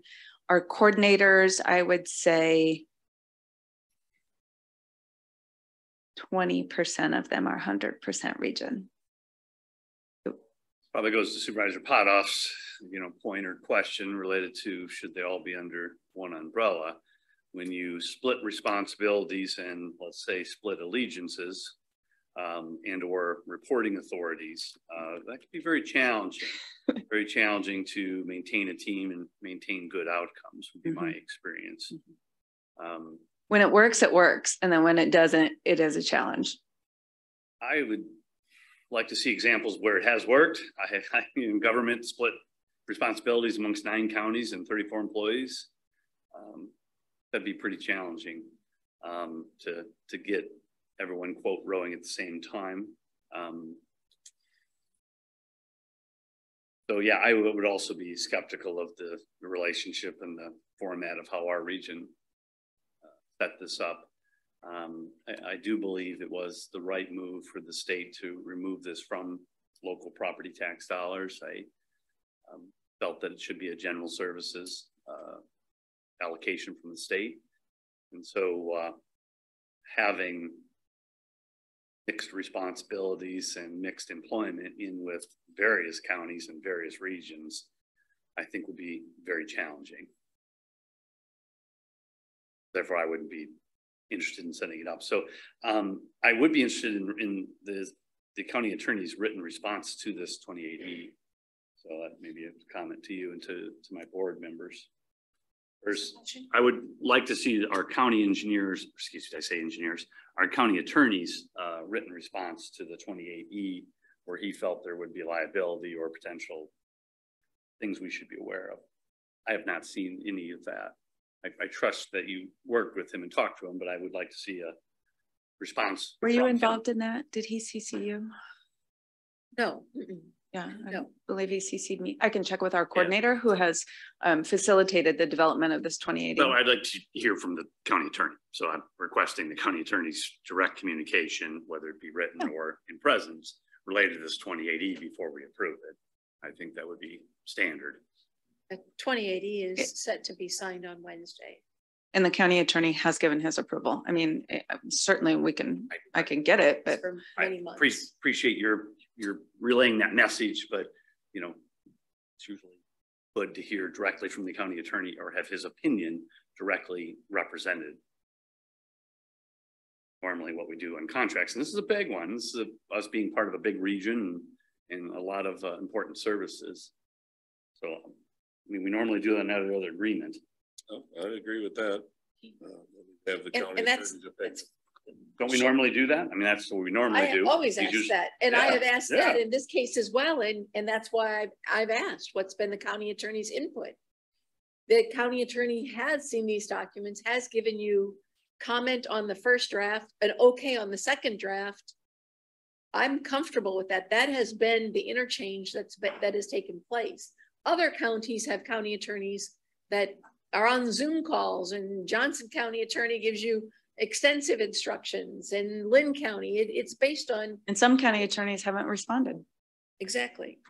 And those are other counties. I'm not responsible for those, and nor did the citizens of Dubuque County elect me to be responsible for other counties and their county attorneys. But I believe we should have a written or verbal acknowledgement from our county attorney related to this 2080. Don't you? I think CJ has seen it, you said. Yes. Seen it He has twice. made Well, we're hearing from the CEO. I'm asking you to hear from the county attorney. Hearing it from Ann also, that CJ has seen it. I think we should hear from our county attorney directly, either in writing directly to the board or in person. Hasn't done any of the other, he hasn't done, he's never come in here to talk to us about the MOU or the other 2080 agreements. Never would be pretty strong of word. That's fine. If you guys don't want to do it, that's fine. Just that's my request. No, I would definitely agree. I want the county attorney's opinion, but May is. This is our first work session on this, right? It's the first time we've been exposed to this document at a board, right? So hopefully I'm not being unreasonable. So granted, I did get it on Wednesday or Thursday, so I was able to read it. So I've had a couple days, but you know, to bring this in front of us, here's your first work session. Here's your first review of it in public. Oh, by the way, approve it and sign it. That's your only choice. That's a tough position to put elected officials in. Your regional governing board representative has seen it probably 4 times. So, Right? yeah. Granted, and we have so maybe a dilemma of a 3-person board.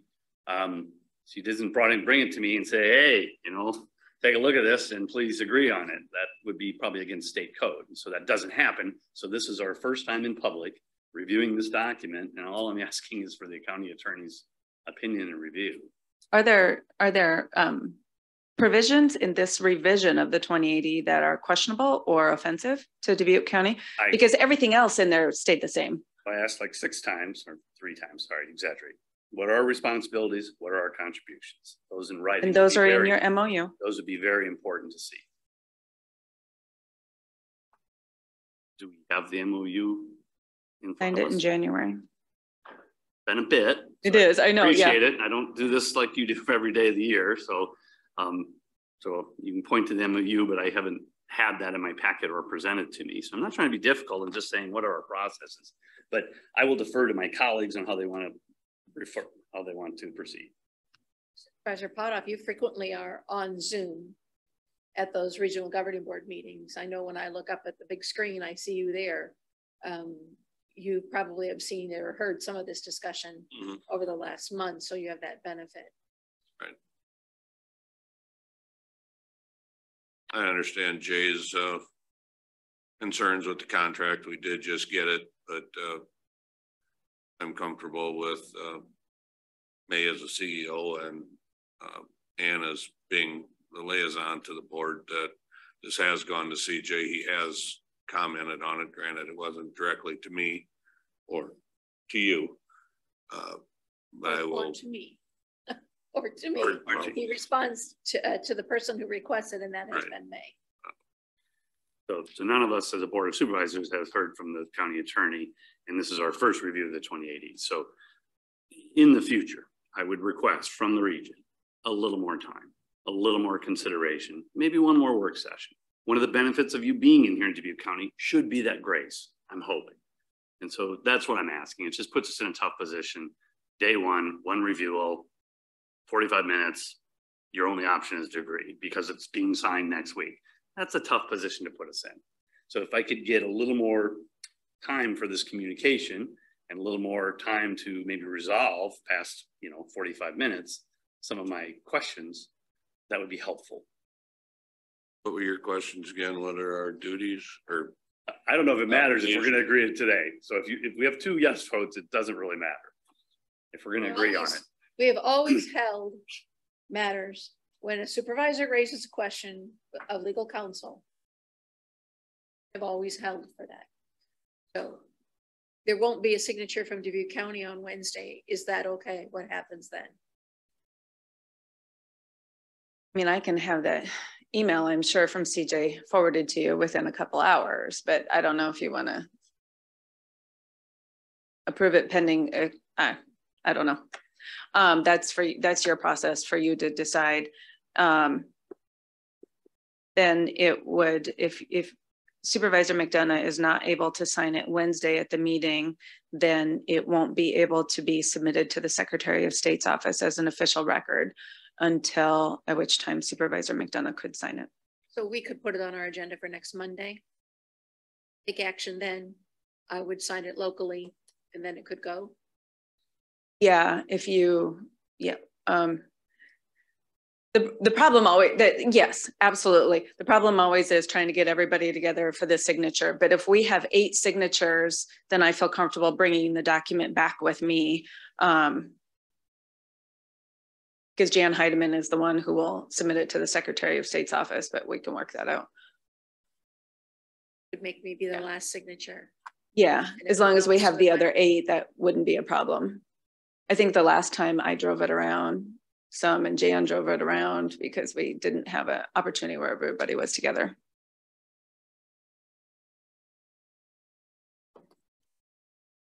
Table until next week then.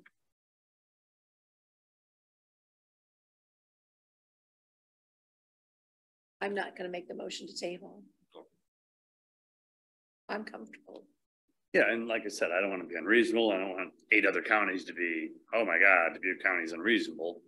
But maybe this is a time, if you are local, if you are the CEO, and that is a benefit, that maybe we can get some further review of important items prior to expecting a approval of those documents. And that's what I'm asking. That's an improvement point. But I will defer to my colleagues. I don't plan to vote against this. But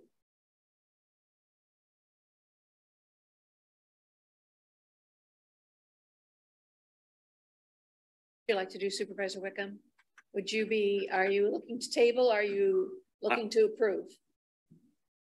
my requests are for the county attorney to give us his opinion on this to the board. And specifically, I would ask him, same questions I've asked the CEO, what are our responsibilities and what are our contributions? I have another agenda item, and that is to update the priority initiatives. If you would take a recess, I can make a phone call and have that email sent to you probably by the time I'm done. Well, I'm sure he's going to have difficulty off the cuff in that responding to my responsibilities and contributions. Well, that would be, again, finding that MOU from January. I mean, we could pull that up as well and have that sent in.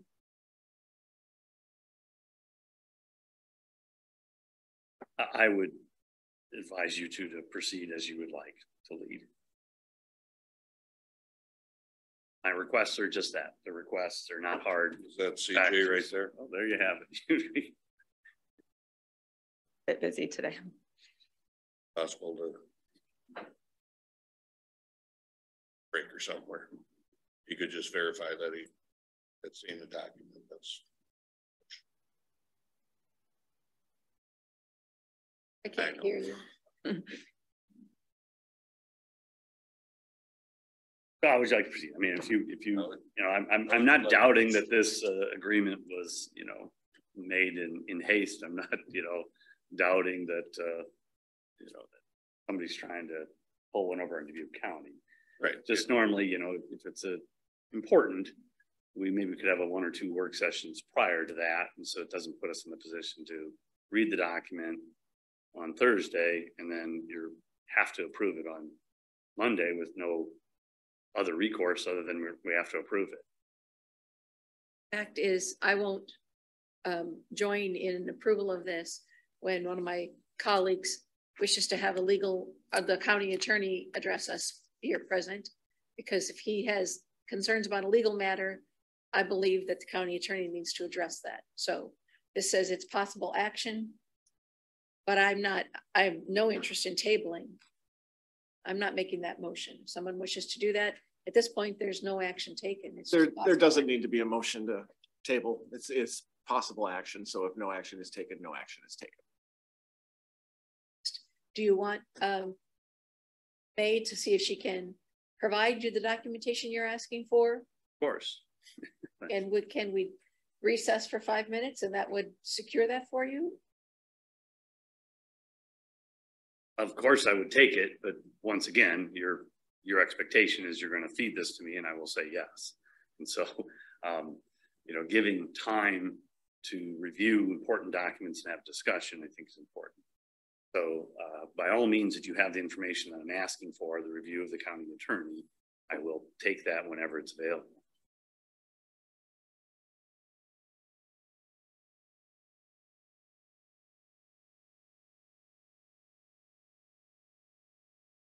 Hear about the strategic plan. I mean, So as you know, the East Central region has a 5-year strategic plan. We have five years and we have 5 very broad goals. The goals are intentionally broad so that we can work towards them over the course of 5 years. Each year in May, I ask the regional governing board to approve what we call the priority initiatives. We picked May as our schedule for this because conceivably the legislature is wrapped up by the 4th week in May. That's when the regional governing board meeting is. I'm 0 for 3 on that. In 2020, they had a truncated session. Last year they went till June. This year they were done about 3 days after the regional governing board meeting. But we like to kind of know where we're at as far as the legislature, if anything changes when we set our sights on the next fiscal year. So I always consider these priority initiatives our marching orders, our action steps of how we'll get to those 5 broad goals. We have 3 different tiers here. They're priority tier 1, 2, and 3. I'd like to point out that things are in priority tier 2 and 3, not necessarily because they're less important, but sometimes the work is someone else's and the region is just partnering on that work. Sometimes something has to happen in priority tier 1 before it can happen. So we move it, you know, there might be 2 that are related to the same thing. One has to happen before the other can. So we put that in tier 2. And then sometimes work might be primary work or tier 1 in the previous fiscal year. And now in this current fiscal year, it's continuation of that work. So that's why it would be in tier 2 or 3. So again, it's not necessarily saying that these things are less important, but just kind of how the work plays out sometimes. So the things in priority tier 1, we want to make sure that we're a good partner with the Department of Human Services. We have a performance-based contract that the region has signed with the Department of Human Services. So we have to make sure that we're meeting the requirements of that contract, as well as we have fiscal responsibility with state dollars. So as you know, the end of FY22, we were required to reduce our regional fund balance to 40%. At the end of fiscal year 23, we have to reduce our fund balance to 20%. So we need to really keep our eye on our budget this year. We have an aggressive budget, again, because we have 20% of that fund balance that we have to reduce. If you look at our balance sheet, our budget for FY23 is a little over 29 million, and the amount of revenue that we're getting from the state is 22.1 million. So it looks like we're deficit budgeting because we do have to reduce our fund balance from 40% to 20%. The other thing with that, with the fiscal responsibility, is our responsibility to our counties. And so we signed the MOU that we will provide a quarter's worth of the administrative and occupancy expenses to the county ahead of the quarter rather than behind how we used to do it. So when we had Fund 10, you know, each county would pay staff and do all those administrative expenses and then submit a report to the region and get reimbursed for it. Although we know our counties are generous and want to work with the region, we don't expect them to float, if you will, the region. So the money goes to the county now prior to the beginning of the quarter rather than after.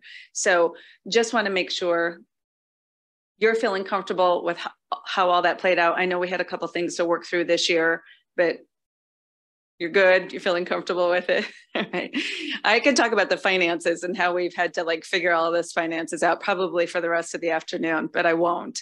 So as long, and if Stella feels comfortable and you feel comfortable, we can move on, but I'm always happy to answer questions about that. And we've talked about that a little bit when we talked about the administrative and occupancy as well. High level, since you did bring it, I won't put you on the spot for hard detailed numbers, but you talked about your fund balance and then the revenue expected. Can you go over that one more time for me? You mentioned the fund balance of 29 million, I believe, and $22 million revenue. No, the budget was 29 million. Our FY23 budget is 29 million. Okay. Your budget is that, okay. Yes, our revenue is 22.1. What is your balance sheet total fund balance then? As of beginning. That's the number I don't have at the top of my head. That's the number I've always been interested in. Yeah. It's been really high, yep. Which signifies we have trouble getting the money to the service providers. At the end of FY22, that number is set.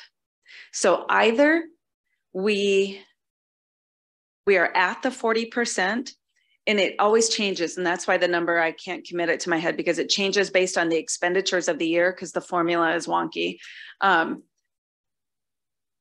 So we either have that money, like that much, and I don't want to say because I can't even, it's somewhere between 12 and 16 million. If we're over that amount, then our state payment, our 22.1, will be reduced by that amount. So we will have 21 million available to us to spend no matter what in FY23. It's whether some of it comes from us or all of it comes from the state. It's a little bit weird how they figure that out. But it's a set amount based on the previous year's expenditures. And we're still in our accrual period. Like we don't have our audit done. So I don't know what our final ending fund balance is. Yep. All right. Other things in priority tier 1, a more unified data structure. We ultimately, and this is my goal, FY25, I would like the region to work towards outcomes-based contracting. And we can't do that until we have a better handle on the data and what we're providing.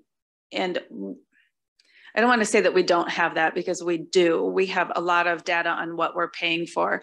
The thing about it is outcomes as far as like access to services.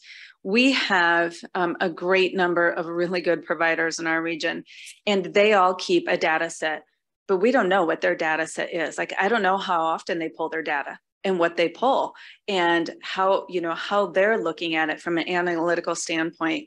So this year we'd like to create what we're calling a data warehouse. We'd like to work with a group of our providers, kind of a mixture as a pilot, larger and smaller providers, medium size, to say, what are you pulling? How often are you pulling it? And then look at what the commonalities are from a high level. Everybody's pulling referral date and then when a person gets in for services, for example, and then put that all together from a region-wide standpoint so that we have a better comprehensive view of what's happening across the region and in pockets of the region. So in FY23, I would like to meet with the providers, design that data warehouse. FY24, implement the data warehouse region-wide. And FY25, we move to outcomes-based contracting so that we make sure that we have the data as the baseline and the data that we need to measure if the providers are meeting their outcomes.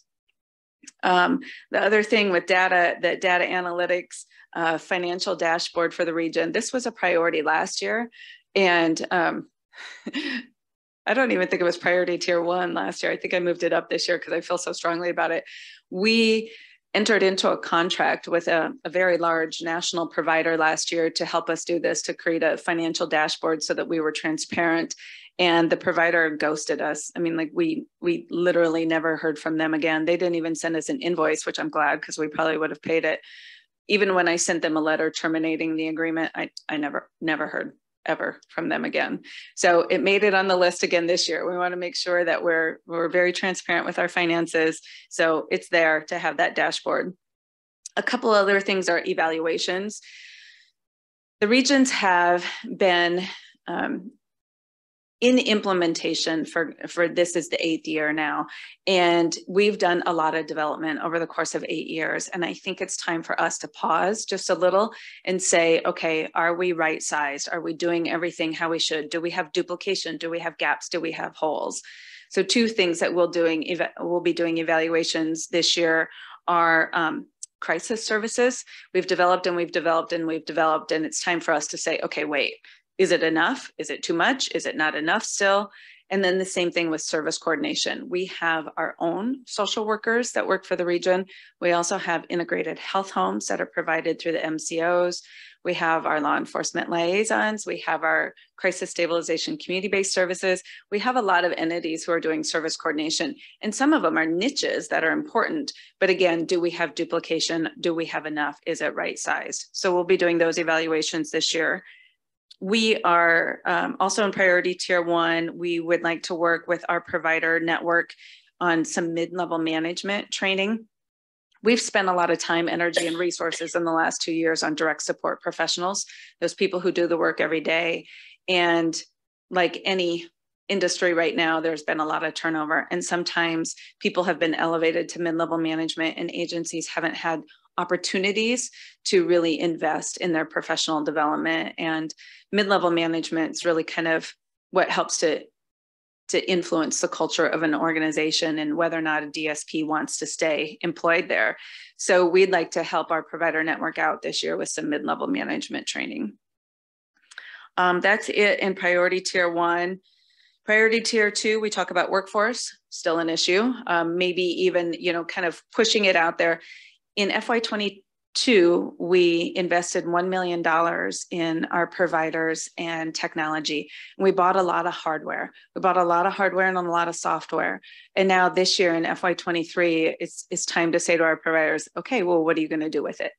Like we know you were behind and you needed hardware. And so we invested that way. So now how can we use technology perhaps more innovatively to provide support to people with disabilities? Co-occurring disorders is a big issue. I think we all know from an anecdotal standpoint that it's time for the state to integrate substance use disorder, brain health issues, developmental disabilities, intellectual disabilities, and medical disabilities. Primarily, the rhetoric is around brain health issues and substance use disorder. Iowa, as a whole, is behind a lot of states in the nation. And we would like to advocate to blend that funding. I have hope with the Iowa Department of Public Health and the Department of Human Services merging into the Health and Human Services Department, that there's going to be movement, policy and funding wise in that area. And I've said to the regional governing board and to our staff that I would like the East Central region to be a leader in that movement. So we have a committee of coordinators we just met last week to talk about the research that we need to do and kind of our talking points and how we will advocate state and nationally for the integration of co-occurring disorders. Partner with healthcare agencies to provide targeted brain health support. We've spent, again, a lot of time, energy, and resources in the last 2 years on education, and they needed it. And I'm not saying it was time wasted, but we'd like to shift our attention this year to people who work in healthcare because they have been impacted and their brain health has really been impacted by the last 2 years. First, of course, the pandemic and just resulting changes in healthcare industry that there are a lot of people who are suffering, and we really want to target them and let them know, just like we do with our broad campaign, that it's okay if you need help and help is available. So targeting people in healthcare. And brain health prevention services for children, that's the shortest one in there, but for me, it's one of the most important. And I added it as a priority initiative because I'm really proud of our regional governing board that they approved in our budget this year a $1 million line item for children's brain health prevention. I think we all recognize that if we invest in children and we help children to be emotionally whole, then they will grow up to be well adults, contributing adults. So we put a lot of emphasis on children this year and their prevention. We have the pursue centralization of regional administration. We've talked about it this morning. It's something that's like, this needs to be talked about it, and let's have it on here. And at a minimum, think about some pay equity amongst our staff. I'm very clear here that equity doesn't mean equality. And I don't necessarily think staff in every county should be paid the same, but we have such a wide variance. I would like for us to maybe for our finance committee to bring maybe some pay ranges for each of our positions within the region to just create a little bit more equity that way. So that's it in priority tier 2. And priority tier 3 is continue the work. Last year, we did an evaluation of the peer support services in our region. Our committee came forth with recommendations. So it's in priority tier 3 this year to fulfill those recommendations, to continue that work. Training for regional staff. This is kind of one that's near and dear to my heart too. We have right now, each of the coordinators, when they do their budget for the year, they do a budget for training, but we don't have a plan. And people kind of self-select what training they want to go to. Like, for example, I'm interested in eating disorders. right? So I might go to a whole bunch of training on eating disorders. Well, that's all well and good, and it's helpful, but it's not necessarily big picture, because how much of our population or clientele that we support have an eating disorder?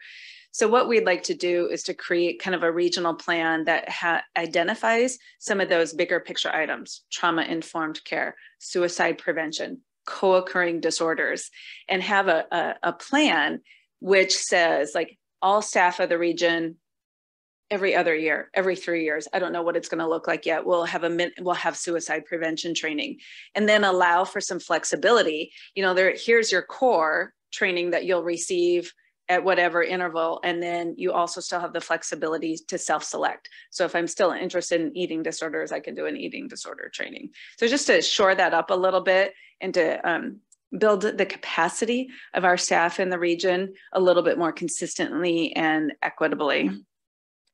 And then the last one is service development for people who have complex needs, which might require collaboration with other regions. And Supervisor McDonough is nodding at me, because we have been trying for over a year to develop a service called IRSH, Intensive Residential Support Homes. And we had released an RFP in March or April. We had one proposal, and then within 5 days, that provider withdrew their proposal. And they said to me, May, we really want to do this. We really want to be a partner with the region, but we don't have the staff to implement the services that we currently have, let alone develop a new service. So, I mean, there's, you know, the requirement of us to be collaborative with other regions and perhaps use services in other regions until we feel like going back up to priority tier 2, we address more workforce and we create some stability amongst our provider network so that they can develop those services for us. So questions, comments on that? Concerns with the direction that the region's heading? I realized I had hard copies of this for you, and I didn't hand them out. So I hand them out now.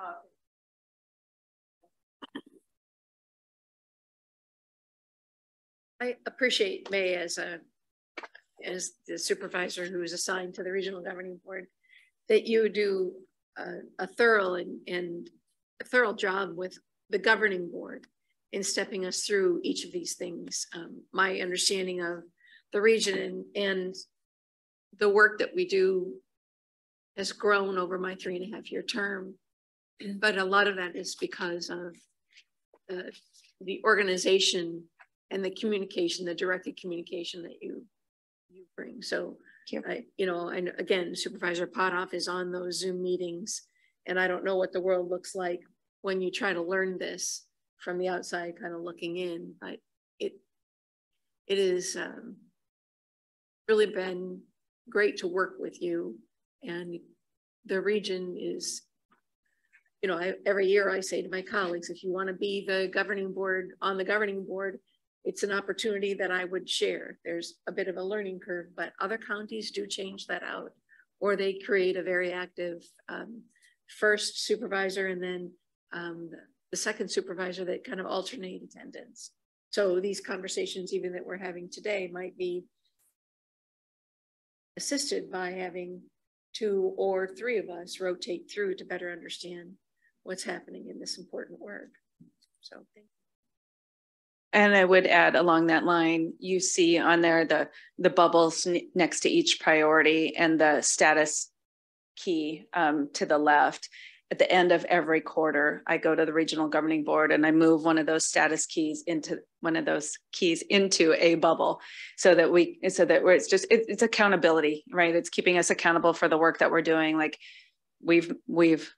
this is operational. We've completed it. We have some progress. We have steady progress, whatever that is, just to check in with the regional governing board on a quarterly level. Like, we are doing this work.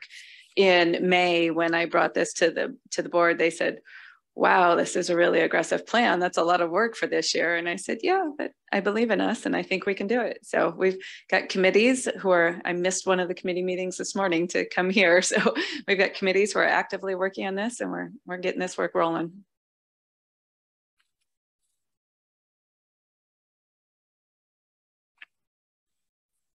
Any other comments?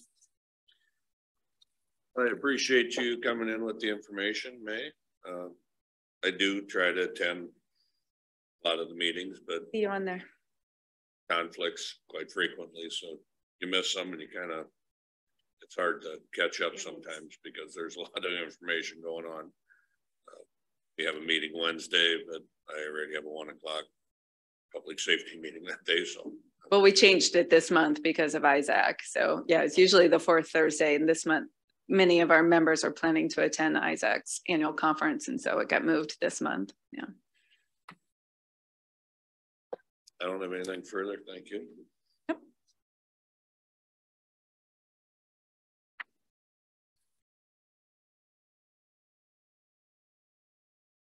To adjourn? I will second that. A motion and a second to adjourn. All in favor, signify by aye. Aye. Aye. We stand adjourned. Thank you, Jay. Thank you, Ann. Thank you, Kevin.